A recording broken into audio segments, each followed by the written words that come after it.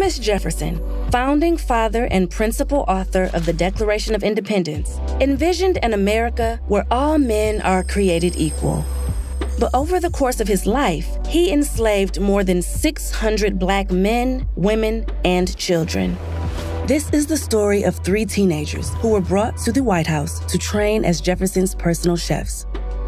Enslaved at birth at Monticello, Jefferson's sprawling private plantation in rural Virginia, Ursula Granger Hughes, Edith Hearn Fawcett, and Frances Gillette Hearn were married with families of their own. When Thomas Jefferson was elected president in 1801 and instructed that Ursula join him in Washington, D.C., the nation's new capital, followed by Edith in 1802 and Frances in 1806. In the White House kitchen, under the guidance of French chef Honoré Julien, they worked long, hard hours and served multiple meals a day, including dishes for Jefferson's bustling dinner parties and social engagements. The teenagers weren't paid to work, but they were given a $2 monthly drinks allowance and permitted to socialize in the local community, where free Black people had founded churches, businesses, and lived and worked in the president's neighborhood. But for Ursula, Edith, and Frances, life was far from easy.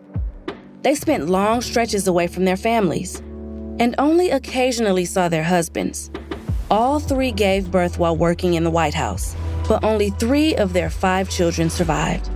Living a life of enslavement, only 2 reached adulthood. When Jefferson's second term as president came to an end in 1809, Ursula, Edith, and Frances were finally reunited at Monticello. They continued to cook for the former president until his death in 1826, after which Ursula and Frances were sold to other families. Only Edith was eventually freed through the efforts of her husband, Joseph Fawcett. Thomas Jefferson wrote that all men are created equal. What do you think he meant by those words?